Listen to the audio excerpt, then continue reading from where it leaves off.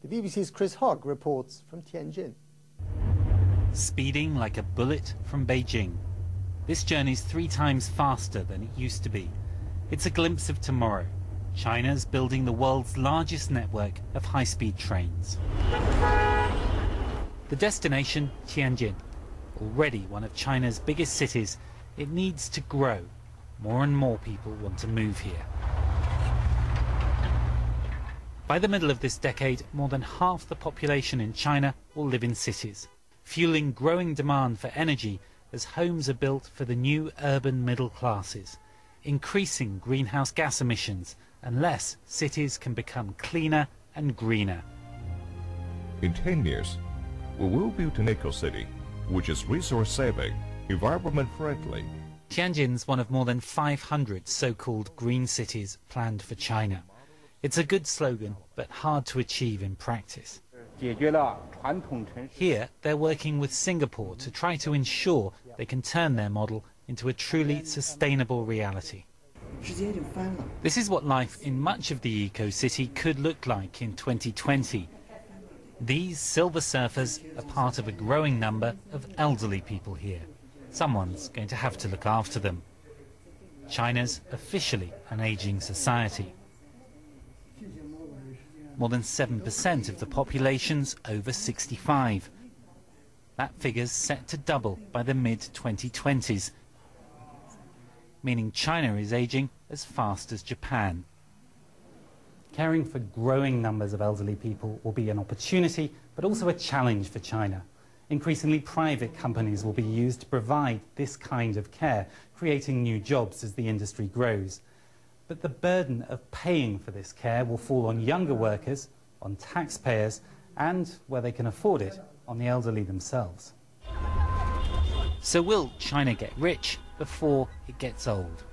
No one can be sure. Trying to predict a country's future needs is never easy. And in a China still changing so fast, the job is even harder. Chris Hogg, BBC News, Tianjin. Well, for more on the challenges that China faces in the decade to come, I spoke to James Fallows of the Atlantic Monthly from New York. James, great to have you back on the program. Of course, we in the West have always had a weakness for Chinese statistics. But when you look at the vision of China, that China has presented of itself in 10 years' time, you know, 500 green cities, high-speed rail networks crisscrossing this vast country, is that wishful thinking? I think it's certainly, it's an ambition, and as anyone who's worked in China, as you have, understands, there are a lot of things which can go wrong between the conception and the execution, but a strength of the Chinese system over the last 30 years and the last 10 years has been setting a target and moving purposefully in that direction. This often is in contrast to the U.S. Fits and starts in similar ways, so I think you have to give them the benefit of the doubt that they'll probably be headed that way. And what are the things that could go wrong? I think that there's a long list. I think environmental crises of various sorts are one big factor for anything about China's future. There also is the fact that China's economy has been so dependent on export markets in the rest of the world. They're trying to recalibrate that, but they still are vulnerable to shocks of this sort. Inside Chinese people say that the real estate bubbles are not really that severe in the big East Coast cities, but there could be possible implosions that way. There always is chronic unrest in the countryside, so it is a very big, very fast-moving juggernaut. As long as it keeps moving forward, everything is fine, but it's everything in motion constantly.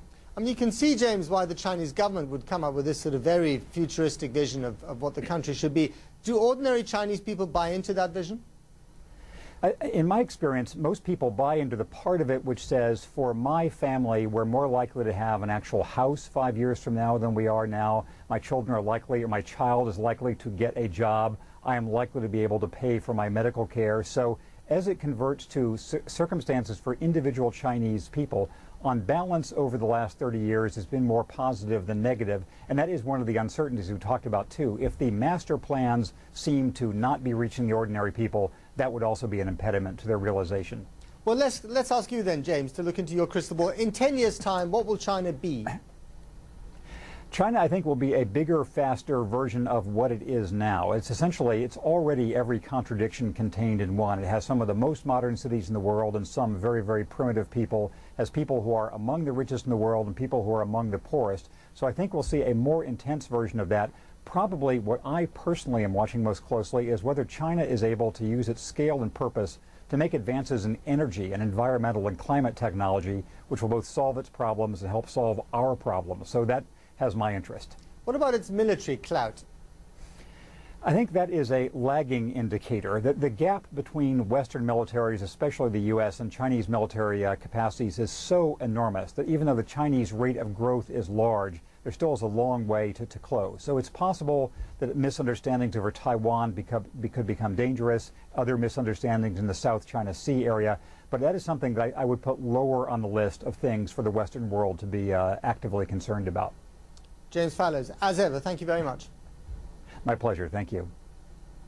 In its pragmatic search for markets and raw materials, China sometimes resembles the East India Company, which formed the mercantile foundation of the British Empire.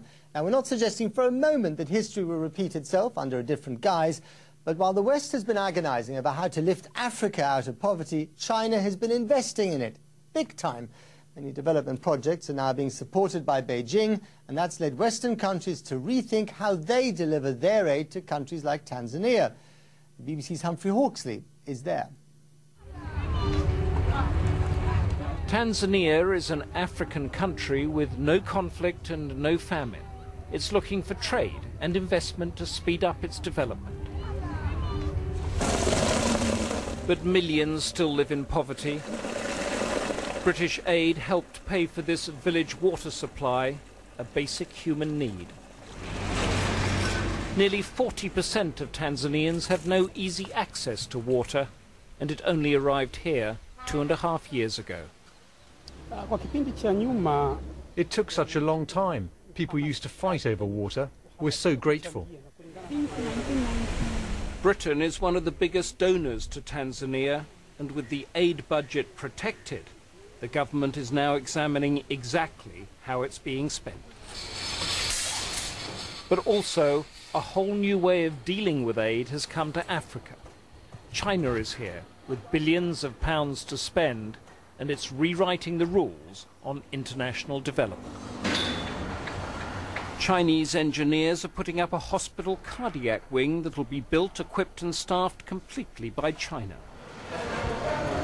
And unlike with many Western projects, these engineers don't get expensive perks. They live on site until the job's finished. This whole hospital unit will be built in less than a year at a speed and costs that far undercut anything that Western companies can offer, and far less red tape too. One thing the Chinese say is that they provide aid with no strings attached. For example, human rights and democracy are never laid down as conditions. We treat African countries as brothers and sisters, as equal partners. We will not impose anything to them, but we will introduce our work. This stadium, together with mining, roads and railways, is part of the big Chinese push to win trade with Africa. In this Chinese clinic, Tanzanians get subsidized treatments. So, with China doing so much, where does this leave Britain? No cuts in the budget, but a new aid partnership with the Chinese. We need every penny of Britain's budget and all the other budgets too that the developed world has signed up to. But the answer is that in partnership with China, and that is a high priority for the coalition government, we will be able to do much more to speed up development in Africa. After all, aid is a means to an end. It's not an end in itself. But here they talk about the politics of aid. So will it be a partnership or, as in the past, a competition for influence among richer countries? Humphrey Hawksley, BBC News, Tanzania. For all the talk of slashing budgets, protests in the streets and economic turmoil, one of the few exceptions to the rule is, of course, China. The country's economic growth continues at breakneck speed, and they export the lion's share of the world's rare earth metals. The materials help power everything from cell phones to missiles. In other words, we're pretty helpless without them. Now Beijing apparently plans to slash export quotas. The result, jitters around the globe that make the fuss over the Chinese currency pale by comparison. China calls the reports unfounded. But as Zoe Conway reports, it reveals just how vulnerable the world's supply line may be. 10, 9, 8, 7, 6. Space rockets can't launch without them. Wind turbines won't go round. And a cell phone won't vibrate. Modern technology would come to a grinding halt without rare earth minerals. These are 17 elements on the periodic table that most people don't know about or remember. These are things that are in BlackBerries and precision-guided munitions, submarines. You name the application that's high-tech and it probably has rare earths in it. The minerals have names like yttrium and lanthanum, but these days it's tempting to call them unobtainium, because China, which produces more than 90% of the world's supply, is accused of choking off access to these minerals. The New York Times is reporting that China has imposed an embargo on exports to the US and Europe, whilst one of China's state-owned newspapers says export quotas will be reduced by 1/3 next year. Today, the Chinese government denied the reports, but they admit that production and exports will be restricted for what they call environmental reasons. The Toyota Prius uses more rare earths than any other object in the world. Yet, the Japanese government say they haven't been able to import a single ounce of the metals since last month because China has stopped shipments to them as part of a territorial dispute. From a security perspective, we have to be extremely concerned because... Peter Leitner is a former senior trade advisor at the Pentagon. He's worried because America's smart bombs use rare earth magnets. Yet right now, not only does the US lack the capability to mine the minerals, it no longer makes the magnets. It creates a situation that if we'll be asking the Chinese to ship us magnets and other materials necessary for us to shoot at them. The PRC controls now the entire vertical chain of production, from the mining to the fabrication to the creation of semi and finished products. At this rare earth mine in Mountain Pass, California, they're hurrying to catch up. The mine's owner, Molycorp, hopes that in 2 years it could be producing 20,000 tons of the metal. But by then, the world's demand could be 10 times that amount. China's stranglehold on the market will last for several more years. Zoe Conway, BBC News, Washington. Well, joining me now from Detroit to discuss this vital market and China's dominance in it is Jack Lifton, co-founder and director of Technology Metals Research. Great to have you on the program, sir. Tell me, what are the Chinese up to at the moment? I think the Chinese are actually gathering a scarce resource for their own use. That's my opinion. And I think what's really going on here is that they can perceive a shortage for themselves. And it's you know, who gets their material. They've decided they get their material, and we have been asleep at the switch here. We have not produced this material in 8 years now in the West. We haven't refined it in 5 or 6 years here in the West. We've now got to turn that switch back on. Unfortunately, it takes quite a while to do that. The mines you mentioned earlier might be producing in a couple of years the raw material, but to go from there to the metals and the alloys and the magnets could take several years more. You know, one thing I find really fascinating, and correct me if I'm wrong here, but I read that in Afghanistan, where after all we've made a considerable sacrifice in blood and treasure, it is the Chinese who are controlling, buying, purchasing rights to mines for rare earth metals, not us. Well, I think that's right, and it's sort of ironic, isn't it, that the Chinese are able to do this under the protection of NATO armies. It's absolutely amazing. And this has to do with people ignoring what's right in front of their face.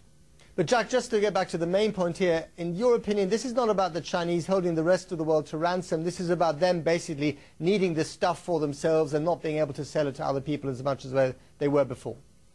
That's right. That's exactly what's happening here. And even with the Japanese, there's not a hint of kind of gunship diplomacy here, rare earth metal diplomacy?